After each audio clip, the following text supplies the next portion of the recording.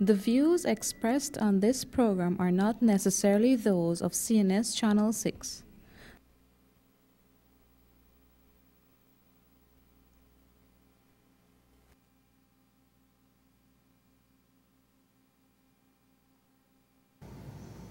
Good afternoon, viewers, and welcome to Matters of Public Importance right here on Channel 6.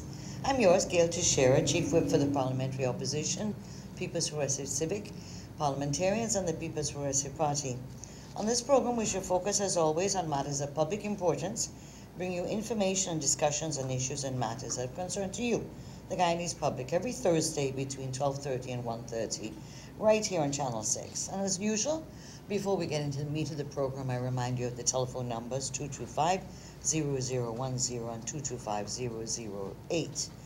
As I always remind you that the Office of Leader of the Opposition is open at 304 Church Street between New Garden and Peterborough Street, right opposite the Border Cricket Ground.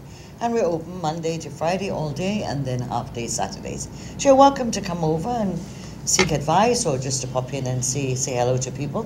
It's 225-3432 is the switchboard number. Please feel free to call in advance, or whether you just want to call and speak to someone about a problem or an issue you would like to have clarified. And some of you, of course, are familiar with Freedom Radio, which continues to broadcast at 91.1 Demerara, 90.5 Berbice, and 90.7 Essequibo. And the Mirror continues, and you can access it at www.facebook.com/Weekend Mirror News.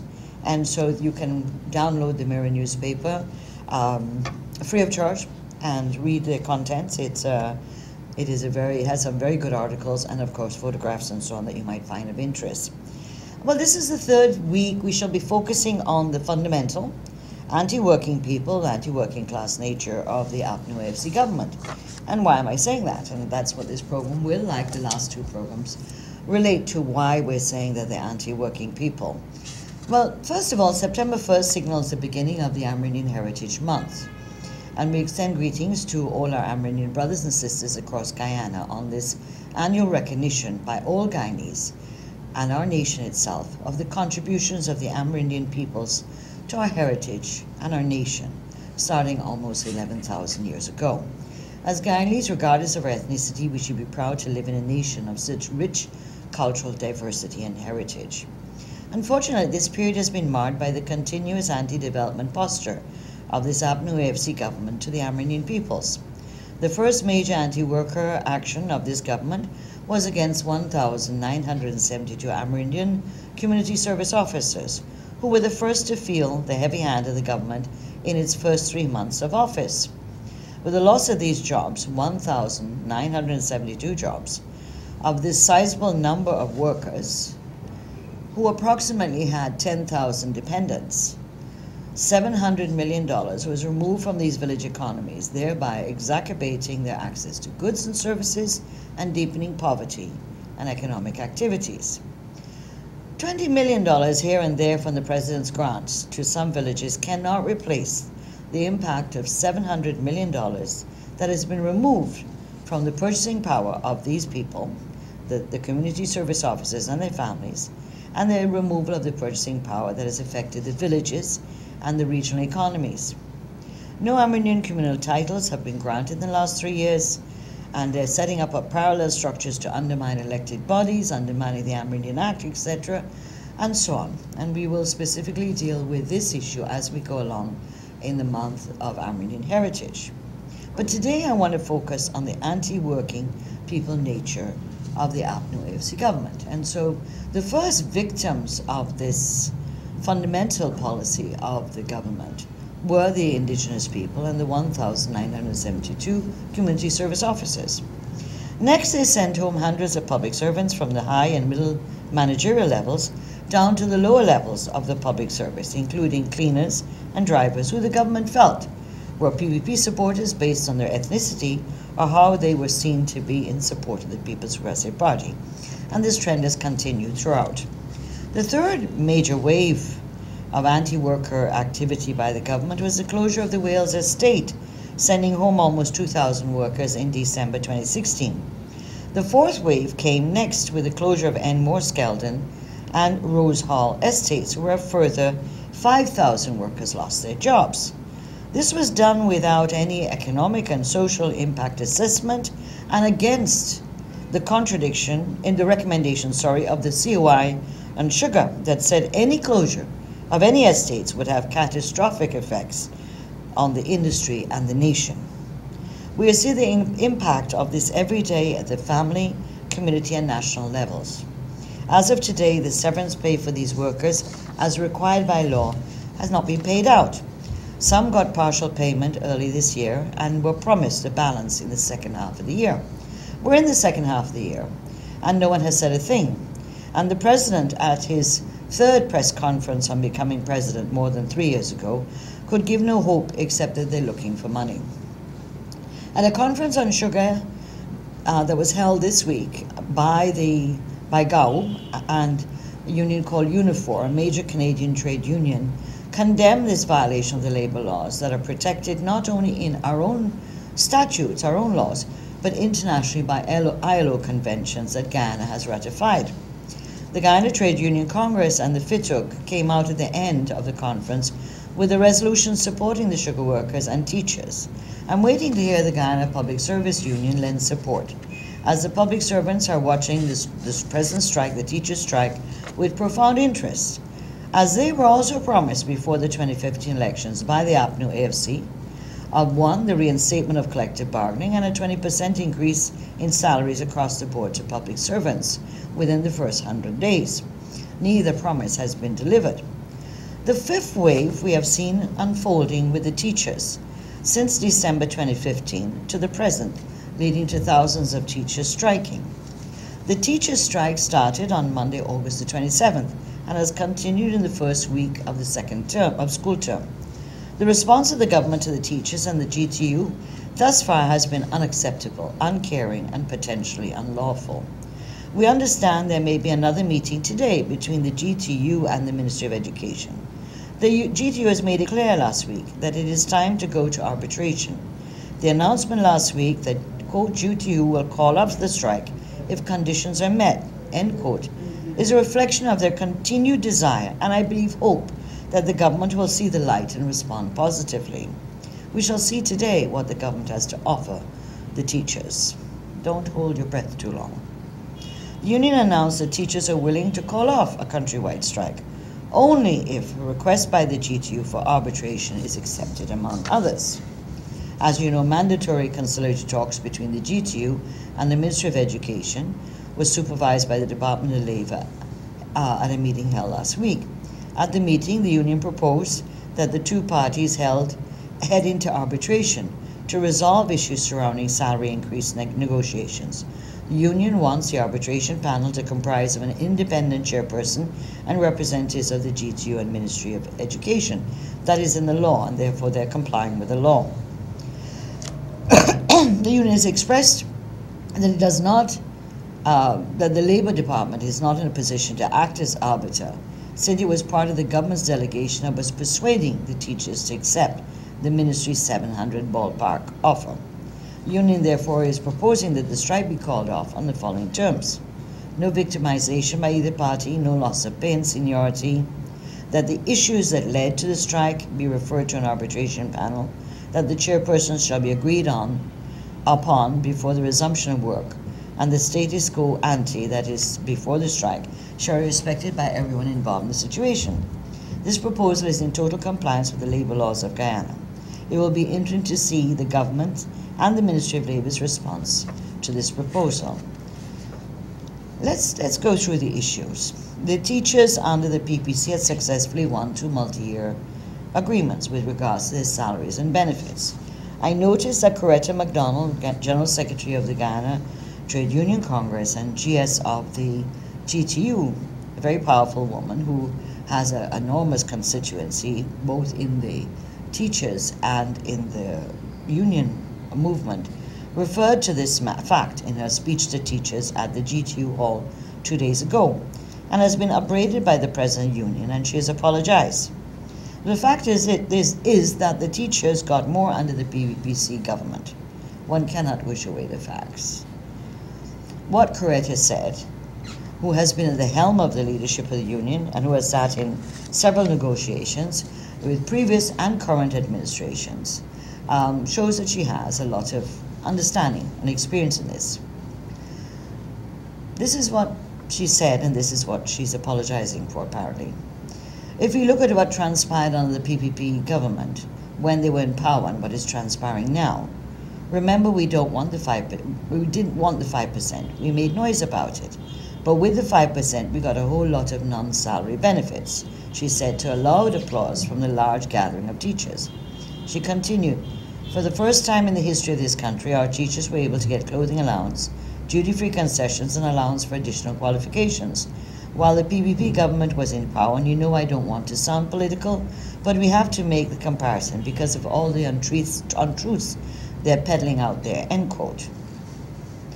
The GTU official went so far as to say that the current David Granger-led administration is playing with the teachers' emotions.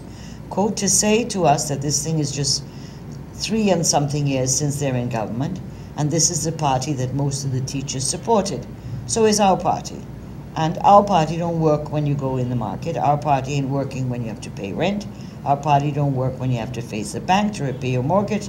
So our party's dead, she declared. So I think that's more what she's being asked to apologize on a reference to the PPP. But I leave it to Coretta. Meanwhile, the GTU president lied, debunked claims that he has political ties to any one party, much less the PPP. He said at one time he was accused of being associated with the People's National Congress, and now he's being accused of being a supporter of the opposition PPP. He says, quote, it seems as though every time you stand up for a just cause, people put a political spin to it. I don't have a party card from either party or any third party. I represent teachers, and that is what I will continue to do, end quote, Mr. Light. Union, as you know, submitted its proposal for a multi-year agreement after the expiration of the 2010-2015 agreement on the December 31st, 2015. Negotiations began in 2016 January and continued sporadically for 22 months. In May 2016, the union had declared that if the then stalled negotiations didn't continue within next month, then teachers would take drastic action. This action never materialized, nor did the negotiations continue beyond a few meetings. Instead, in September 2016, the teachers, like all other public servants, were treated to differentiated increases ranging from 10% to 1%. And the same Coretta McDonald, GTU's General Secretary, referred to the increase as an imposition. President Granger's statement on Friday at his third press conference that the government is now seeking to mobilize funds to make a better pay offer to teachers is a cause of great concern. It appears that the government assumed that the GTU and teachers would not go out on strike, and the government would continue to control the union due to past political experiences, and therefore there was no need for the government to make any budgetary or contingency provisions for the teachers in the 2018 budget, despite the fact that the same president established a joint task force in October 2017 to prevent what was a strike call in that period by the union. The president mentioned on Friday that the mobilization of funds also has to be done to finance the severance pay of thousands of sugar workers. Another example, I guess, of the government being unable to plan financially for its own policies. But again, we're looking at trying the whole issue of trying to divide and rule and play workers against each other. He then plays the sugar workers against the union, the teachers. This is how he operates.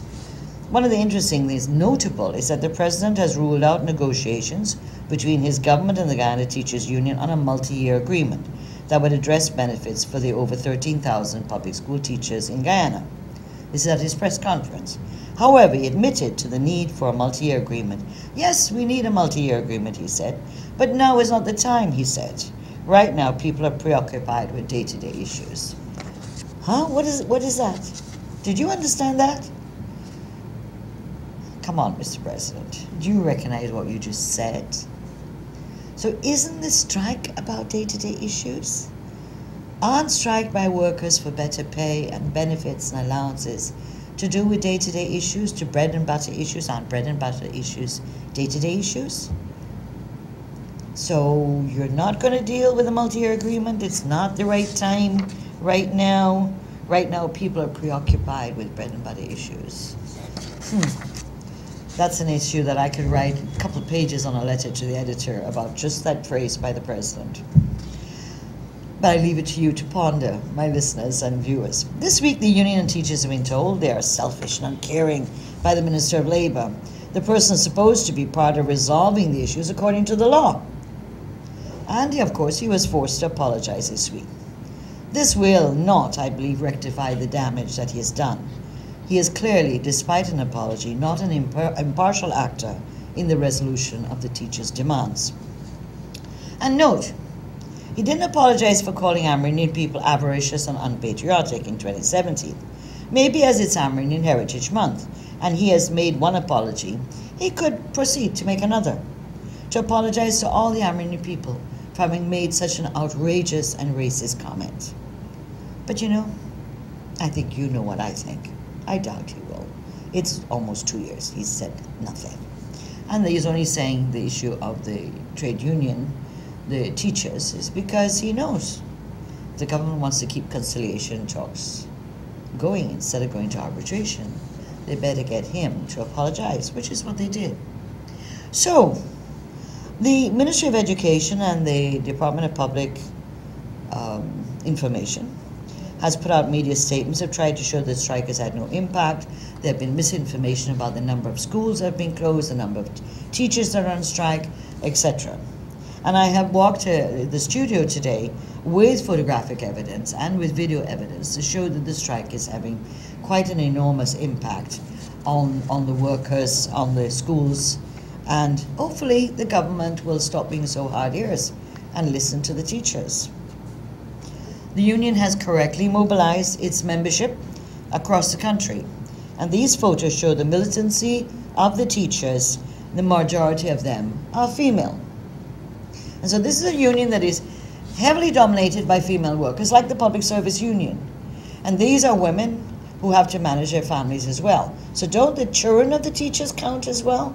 Or is it only the children that the teachers are teaching that count, according to the government, that is? But the teachers have to pay the bill. They will now have to pay the minibus increases and the proposed increase for water.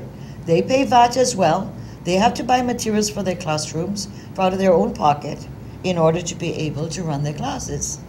So, don't they count? Don't they count? And so I wanted to, while I'm talking, and I'm going to, as you see some of the photographs, you will, and the videos, I'll explain to you which part of the country they're from. So you won't see me, but you'll hear me, right?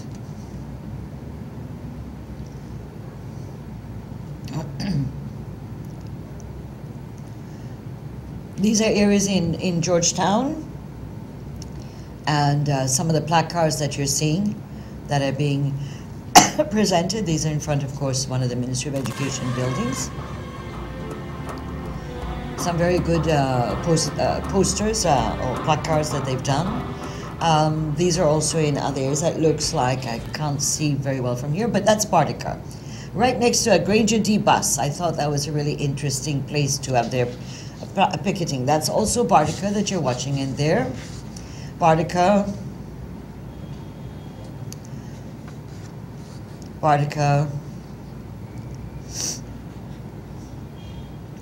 This again is in Georgetown, so that you can see some of the workers. This is in Lethem, I believe. Yeah, that's Lethem. Can you imagine? Lethem had their own picketing and protest. The teachers stood out strong. This is West Coast, I believe. West Coast, Demerara, that is. And so a number of places are West Coast, Escribo.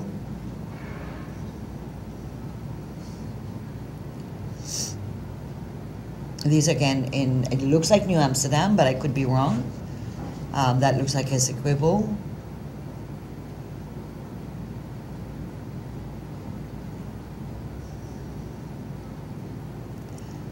This is Linden. This is Linden on the Monday, the first day. I don't know if you're hearing the sound, but it's working like a donkey, paying us like a junkie. They don't work us like a donkey and pay us like a junkie. That's what they're saying. This is Linden.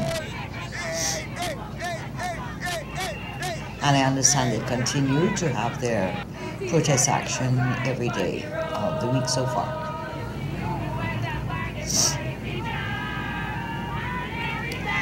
This is Georgetown, Ministry of Education, I believe. So what you're seeing is coming out of teachers, majority female, who right across this country, from the bottom of Guyana, the tip of Guyana, Lethem, right through to our eastern part of Guyana, that is Bardica, then you come to Georgetown, you go Essequibo, and then Georgetown, West Coast, and so forth, Berbice. So you're seeing teachers taking very seriously that after such a long time, they've been very patient, and they now believe that they have to go and make their voices heard. And I sincerely hope that the government will take this seriously. And I'll show you how they're going to be able to pay for the salary increases that are demanded by the teachers.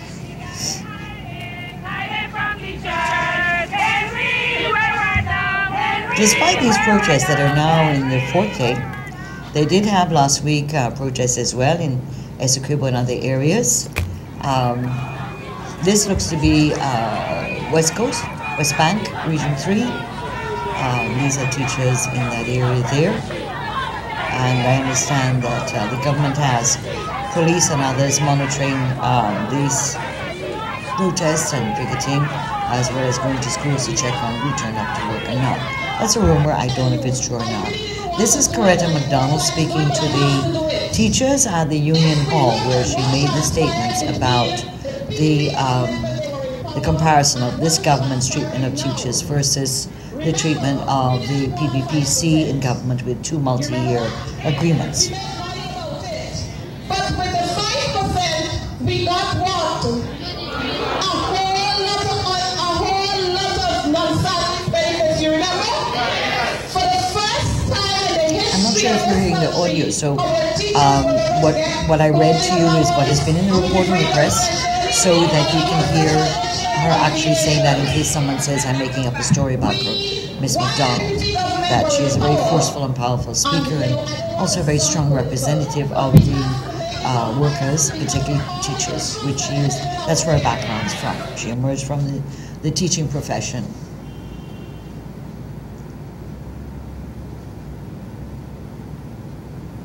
The government has remained, I hope you saw those photographs for yourself. So all this talk about, nothing's happening. If you can imagine the teachers in Lethem, walking around Lethem, it looks like 40 odd of them walking around Lethem, having their own picketing. So this is not a Georgetown affair.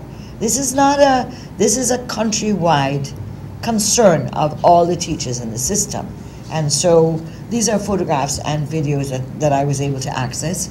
But I'm sure in a number of the communities, their Facebook and others have others that I haven't seen as yet. The government has remained intransigent, and the Ministry of Education has even stated repeatedly in the last 10 days that it will hire temporary teachers to manage the classrooms, that CPC students and retired teachers, approximately 300, will be assigned to teach. This latter statement is an illegal one, is a legal act if the ministry goes in that direction. Hiring persons to take place of persons during a strike is illegal. And I pointed out in the previous program, the Ministry of Education is not one of the essential services listed in law that allows the government and the union on strike to put in what is called a skeleton staff or temporary staff. So this is, Ministry of Education is not an essential service. So the fact that they want to now hire people to take the place of strikers, this is called scabs or strike breakers, and this is not acceptable. And of course the union, I'm sure, will remind the workers and people they're hiring that they're trying to break the strike. All of this, my friends, is reminiscent of the PNC tactics of the old. For those of you under age 35, you may be unaware of the manner in which the PNC, the major party within the APNU AFC coalition, has treated with strike action in the past. Let me tell you some of the tactics, because some of you are maybe too young. When George Daniels headed the GTUC in the 1980s, became critical for the first time of the government's policies and treatment of the workers, he was taken on a helicopter ride and offered to jump. Daniels and his family left the country quickly after that. Gordon Todd, head of the Clerical and Commercial Workers Union, when he called for the government to take action to improve the workers' conditions, again in the late 80s, he too was taken on a helicopter ride. But Todd never left Guyana and remained a loyal trade unionist to the end of his days. When the bauxite workers went on strike in 1976, many were arrested and thrown into lockups in Linden, or what was called Mackenzie Police Station, and tear-gassed. During sugar workers' strike in the 1970s and 80s, scab were used to go into the field to cut cane and to break the strike. So these tactics of divide and rule, intimidate and bully are not new. It has become the legacy of the 57-year-old People's National Congress. The union prior to the elections were given promises by the then opposition APNU. We know that a large percentage of the teachers supported the APNU in the 2015 elections and were active in GCOM polling day staff on May the 11th. Based on this pre-election deal, which Mr. Light, the president of the union, has publicly stated and reported on in the media, that they did have these meetings and promises were made by the union to the union by the APNU AFC before the elections of 2015. So the fact that they were patient and waiting was in the belief that the agreement would be adhered to as promised in May 2015. However, they reached a limit, and the teachers reached a limit, even if maybe some of the union leaders may have been willing for many reasons to allow the government and to give the government more time, despite almost 3 years, that the teachers were not willing to wait anymore. And so clearly what has happened is the teachers and the union have been betrayed, as is the case with the public servants and the discipline services. The teachers and union leaders must remain strong and keep to principles and the labor laws. They are protected by those. The government has stated that one of its major platforms is education, laudable and clearly critical to the advancement of children across the nation and for the development of our country. The APNU AFC went to the elections promising salary increases for teachers and public servants. It has delivered neither, and neither to either group. But is it true that the government cannot afford to pay out the salary increases to teachers? Let's examine this, because it's the crux of the matter. During last week's program, I referred to my colleague and parliamentarian Irfan Ali's analysis and findings when he examined the mid-2018 mid-year report. And this is available, as I told you last week, is on the Ministry of Finance website. He pointed out the enormous increases in expenditure for current and recurrent expenditure, and also pointed out that of every that the government is spending less than 10 cents on wealth generation activities for the people and spending more of the money on what is gross misappropriation of funds, dietary, travel, etc. And so one of the things I wanted to re-quote from last week is what he said about what this, if the money was cut to 2014 levels, what the money could be used for. And so Ali said by slashing all excess allocations from dietary and national and other events, it's about $2 billion to the 2014 level. Enough funds could be garnered to rehire and offer a 6% increase in stipend to all 1,972 dismissed community service officers. He said he could lend to an increase in the National Two-Child Council subvention by 222% to $50 million and provide each Amerindian village across the country with a $3.5 million cash grant to fund development projects.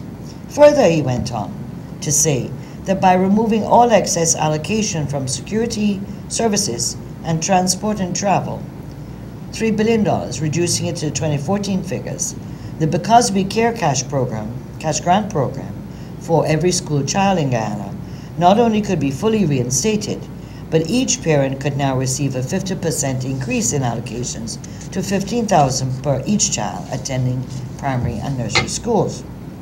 He said in relation to the salary increases for teachers that there would still be an untouched $17 billion in employment costs and $24 billion in other charges, adequate funds to address severance pay, both the payment of severance to the sugar workers and increased salary for teachers.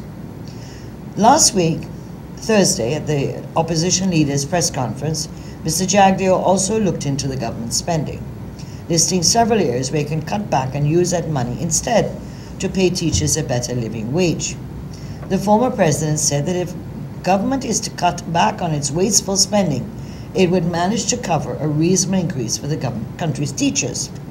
He said, I quote, "I believe there is money to fund a lot of which the teachers have been asking for, without increasing overall expenditure in the budget." He pointed out a few examples where the government bill has increased since 2015, in many cases double what it used to be before. He also reported that during the meeting with President David Granger, which was held earlier on the same day, last week Thursday, Jagdeo pointed out to the president that the government has a number of areas where it could find money to pay the sugar workers, including, and he specifically mentioned, I was there, so I was a witness, that the government has a corrupt contract where an individual is being paid $14 million a month for an empty bond, you remember? Sussex Street bond, Alboystown, totaling payments that are over $300 million that the government has paid to the use of this house called bond, which is empty. This is what Mr. Jagdeo said. If you terminate that contract alone, that could fine the annual clothing allowance for all of the teachers. You just have to terminate that one project for that. The opposition, remember also the government had said 2 years ago they were considering stopping the contract. Well, they never did. And in Parliament we found out in May that they'd expended over $300 million in the rental for this building that is unoccupied. The opposition leader also debunked claims that the teachers and the union are acting unreasonably. They've been waiting for 3 years, he said. In providing a further breakdown of how the demands of the teachers could be met, Mr. Jagdeo said he had even taken a look at the budget estimates to come up with how spending could be curtailed to facilitate the request. In comparing 7 items from the current expenditure columns between 2014 and 2018, Jagdeo said there are enough monies that are being wasted that could be reduced and used to meet the demands. He pointed to the celebration of national and other events, which in 2014 had been budgeted at $477 million, and now in 2018 being budgeted to $911 million. For dietary, that is food items, $3.6 million had been budgeted then in 2014, but in 2018 is now $5.2 billion. But that doesn't mean the prisoners are getting paid well. No, it does not. This has led to no improvement of persons in residential care, whether prison or the Palms or anywhere else. The other category, what is called operating expenses, showed that $1.8 billion had been budgeted in 2014, but in 2018 it cost $2.6 billion. He said if you add these three, that's a $2.8 billion increase alone, he pointed out. Further, for travel, this is travel by the government, in 2014 it was $1.4 billion. It is now $2.1 billion. This indicates an increase of $732 million per annum. As for vehicle spares and service, in 2014 it was budgeted at $853 million, but in 2018 has moved up to $1.34 billion. Other transport and travel, this is more local, was $874 million in 2014, but has now gone up to $1.3 billion. Rental of buildings in 2014 was $795 million, but has now gone up to $1.39 billion. This totals $2.2 billion in terms of increases. If these 7 heads alone, that is national events, dietary, other operating expenses, local travel and subsistence, vehicle spares and services, other transport, travel and postage, and rental of buildings.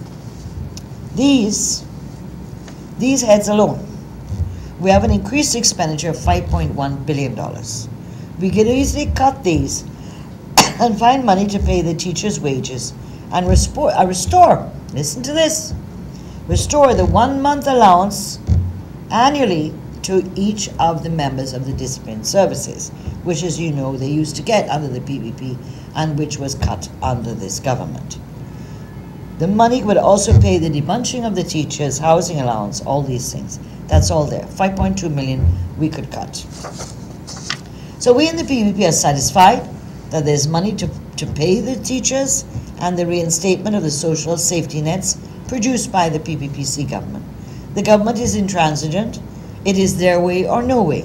However, when it came to the president, prime minister, vice presidents, and ministers in regards to their own salary increases, within weeks of being sworn in, this was not a problem to find the money. By the way, that's costing us another $2 billion over the 5-year period. The majority of teachers are female, at least that's what we know of the figures. They've given themselves increases in allowance and benefits, which we're not privy to. The majority of teachers are female, many are single parents, as we've said. And so in this worsening economic situation, all working people are feeling the squeeze. So too teachers. The Ministry of Education budget has grown astronomically, yet nothing much has changed. Teachers continue, as I said earlier, to use their money to buy materials to make teaching aids for their students. They have to pay VAT like everybody else, electricity, water, essential items. And they will have, as I said, to pay the new increases for the minibus and the water rates. I hope, too, that the union will understand that with prudent fiscal management, there is money to pay the teachers their deserved increases. I hope that the union and the teachers will not be intimidated and hold on to their position and stand firm on the rights and issues that have not been addressed. The President admitted at the Coffee 250 Forum that 37,000 people are unemployed and called on his audience to reject denialism. But isn't he the one who is in denial about the state of Guyana under his leadership, about the unfulfilled promises to the Guyanese people? Guyanese people cannot deny that promises were made. They cannot deny that those promises have not been met. And so I hope that the what I call the anti-working people, anti-working class nature of the government is unraveling more and more. It is being shown more and more. And we've seen this in other areas too, of the way in which they run government, the legislature, the judiciary. This is an undemocratic government. Well, before we open for the calls, and I'm going to start taking calls, so please feel free to start calling in, because I'm sure some of you will have opinions on all of this. But just to remind you, as I'm waiting for any calls that may come in, I should say that so the next item I just wanted to remind you on, which I will remind you every week as we go forward to November 12th, that local government elections, November 12th, and we've talked about mischief afoot by the government with the local government elections and with the new local authorities and the reduction of 16 constituencies from 14 existing local authorities. And so we pointed out what this has done with the boundaries, etc., and we dealt with that about 3 weeks ago. I repeat, calling on the voters in all the local authorities to please check your names in the revised list of electors, which was produced by GCOM after the last continuous registration cycle, which ended on July the 8th, 2018. Okay, let me take a call coming in. So I'll pause on the local government issues and come back to that. Hi, good afternoon. Welcome to Matters of Public Importance. Hello. Good afternoon. Good afternoon. I would like just to say first, I don't care, not that I don't care, I'm not talking on a political platform. Either PPP, Afternoon, AFC, all the way out. One of the things that I find strange is statements made by President of the reason why they give the raise to the ministers and so is so that they would concentrate on the job. Yes. Their salary is far above the teachers. So are you saying that you're not giving the teachers a raise so that they won't concentrate on the job? The police, we're talking about police corruption. Their Right. salary is so far below, and you're not giving them the one extra month that they used to get. So they cannot concentrate on their job too. And this whole mis-peddling that they're going on, that it's not so. Every part of this country, everybody's feeling the squeeze. My problem, and I like to say it again, is this.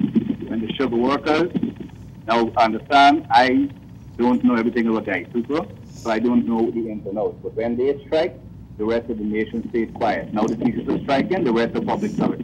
People need to understand that every aspect of this nation, the strike affects everybody. Businesses are affected, families are affected, and at the end of the day, we all need to stand together. One thing I can say about Linden, and I need to praise them, is that they stand for whatever. Whether they're right or they're wrong, they protest wholeheartedly. The rest of the country seems to just take things haphazardly, and I hope that we will wake up. Thank you very much. Thank you very much for calling in, and I think you made an important point.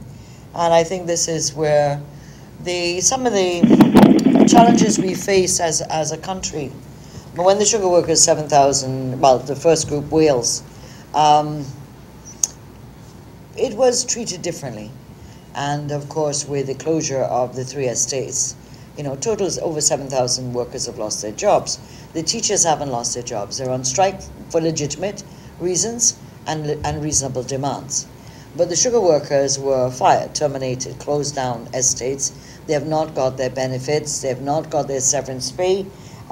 Even their pension fund and so on is all up in the air right now. So you're right. Why didn't all of Guyana support? And maybe we have to go through this process as a people to recognize, as you correctly pointed out, that what affects one set of people affects another. And the workers of this country are being affected. All workers, regardless of who they voted for, regardless of what race, what class, regarding which part of the country, that they're all finding tremendous difficulties in managing. And I think that's the important point that you've made. And I hope that this period and the protests of the teachers will also give a lesson to all of our people that, what affects one affects all. And therefore, we must never let what happened to the sugar workers and their closures, the closure of these estates, go as quietly ever again.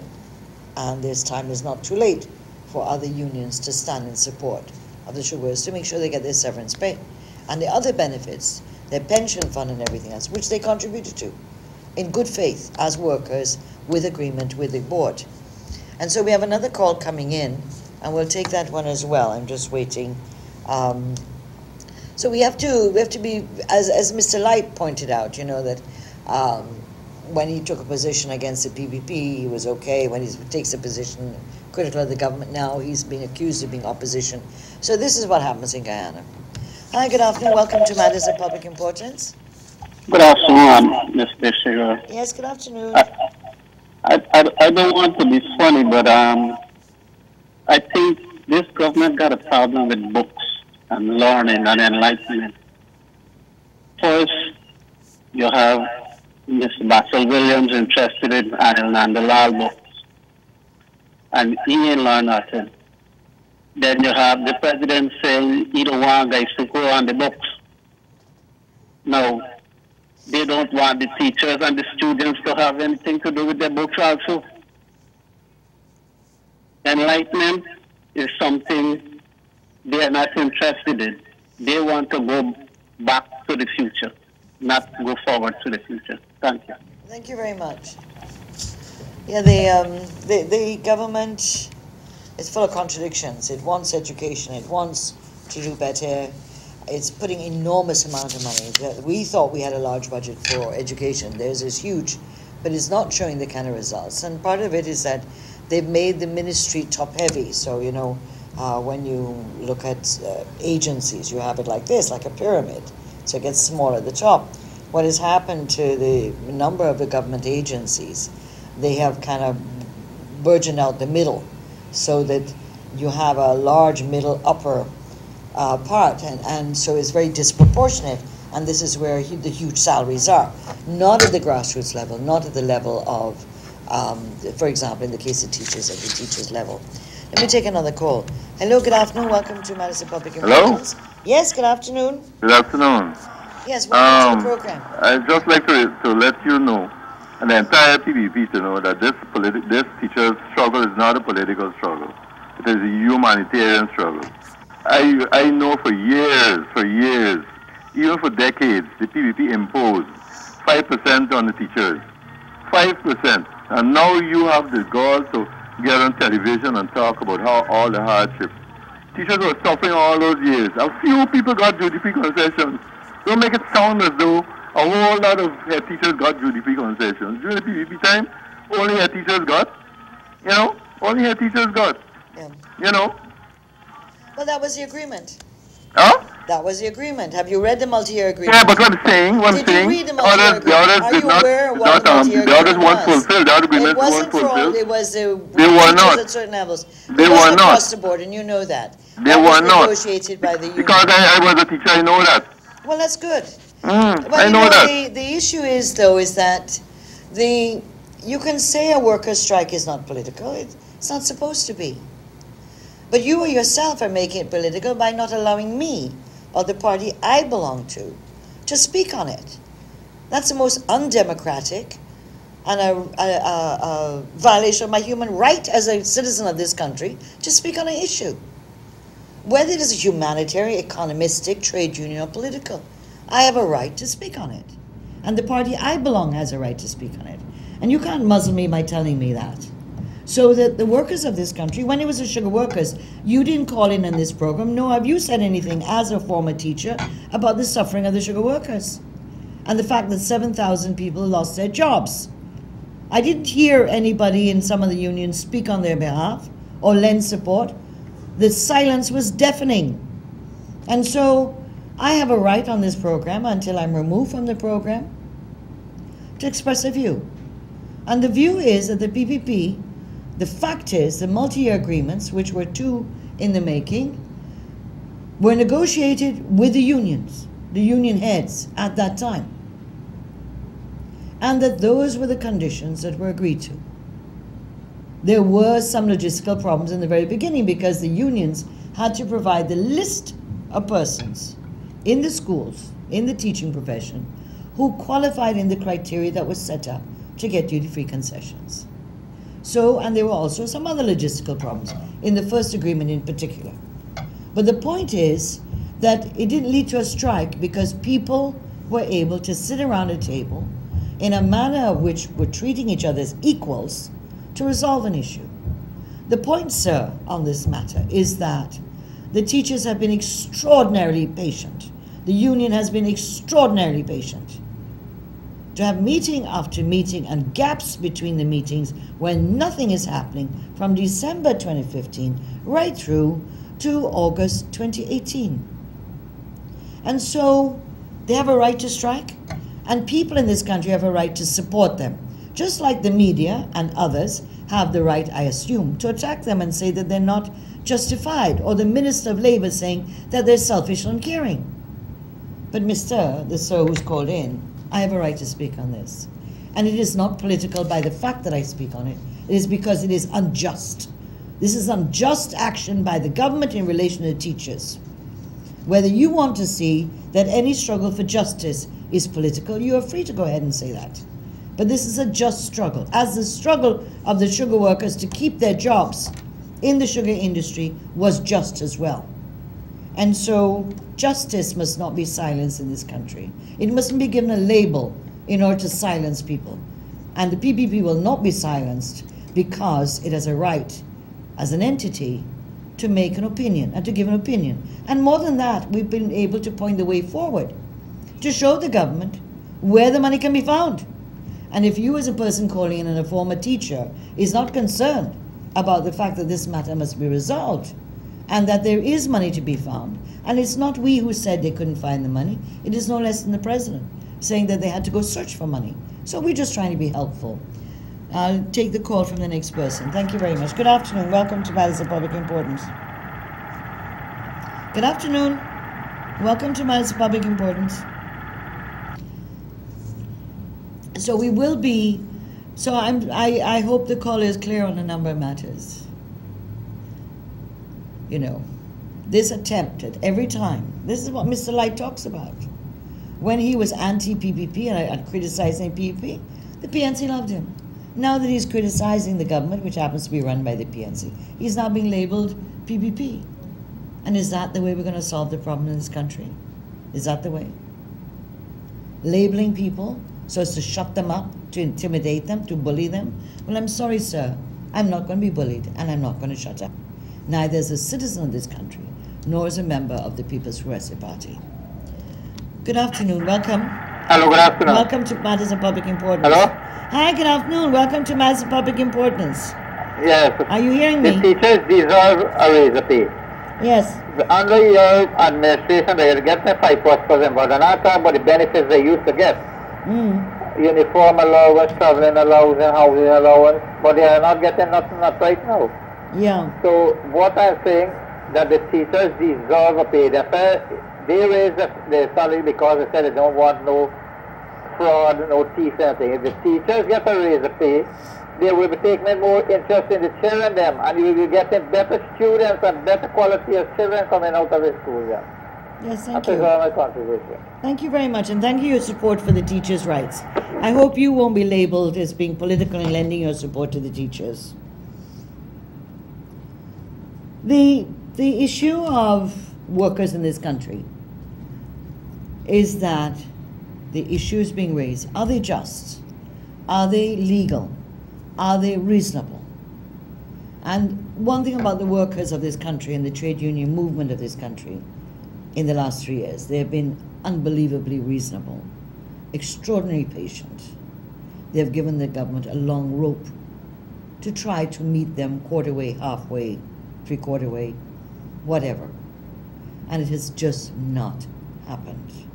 And so that's why I'm saying on this program, fundamentally, the PNC, the major player, the #1 player in the APNU AFC government, is fundamentally, after 57 years, still what it was in the 70s and 80s. Anti-working people. Anti-working people. Hi, good afternoon. Welcome to Matters of Public Importance. Good afternoon once again. Yes, good afternoon. You don't need to represent yourself. As a political opposition, this is your job. Thank you. Masters of national interest, you're a part of the legislature, you're a part of the political opposition, and you have a right to speak here. Secondly, over the years the PPP was in government, and believe you me, I could call my name Stanislav Zara. I did not vote for the PPP, and AFC knows me. The AFC and PNC was in opposition, and they come out and spoke about matter of disputes and strikes and everything. So how is it wrong now? And that's the problem I have with this country. Yeah. I thought we'd gone forward. But when one people want to talk, they can talk, and the other people can't talk. And that's the problem the government has with the teachers. They are actually saying, without saying, how you striking against we? We? Exactly. And that's what they're saying, and that's wrong. This country gone past that. If the politicians are still there, we are not there. We are standing for right and wrong. We are not dealing with race and parties. We're dealing with right and wrong. And if you're right, you're right. And if you're wrong, you're wrong. And in this case, points that the people be making, they're right. Somebody has a problem with it, again, I name Stanislav Zala, and they know who I vote for and who I campaign for. Thank you very much. Thank you very much. Thank you very much for being so forthright. You know, I think that's an awakening that we need in Guyana, that we can have our differences of views, but nevertheless, what is right is right.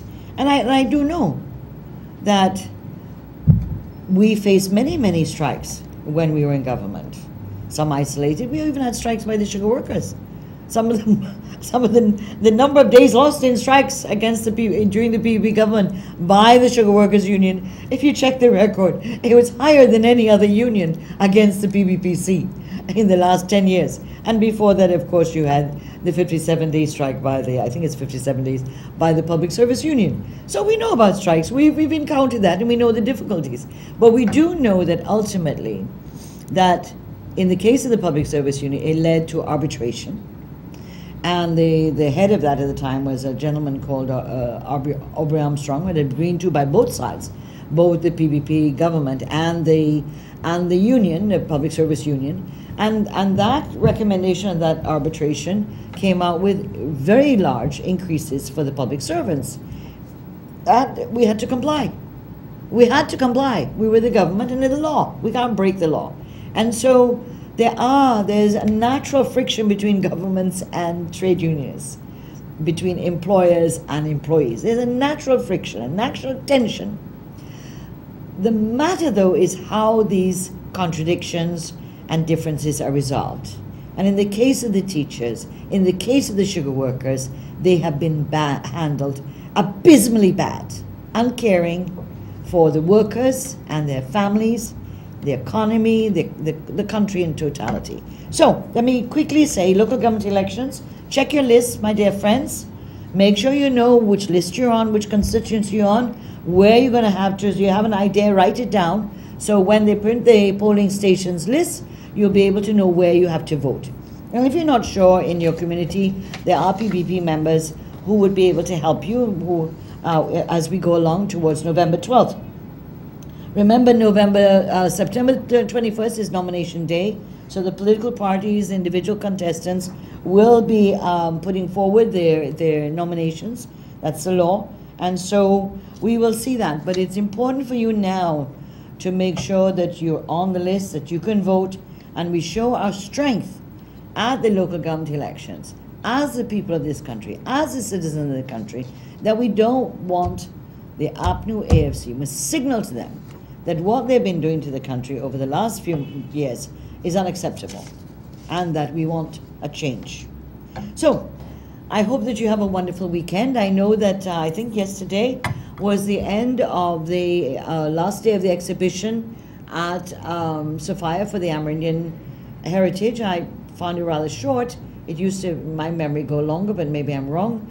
But that's the last of that at the exhibition site. There will be activities across the country in different villages. Unfortunately, they're not popularized and publicized as normal, and so we're not quite sure. I went to Carao and was pleased to meet people from Batavia, Carao, Agatash, and so on, and so Calcun, and so it was good to be out there to meet people. Let us ask you to please drive carefully. Don't drink and drive. We need everybody to be alive and strong. We have a country to build after 2020. And so we want everybody to be safe and strong and healthy and ready to put their shoulder to the wheel. So stronger we shall, and silent we shall not be. Silence is the greatest enemy to democracy. Silence makes those in power think they can get away with anything. Silence helps those who want more control and less democracy, those who want to move this country to a police state. And at the next elections, the people will make their votes count again.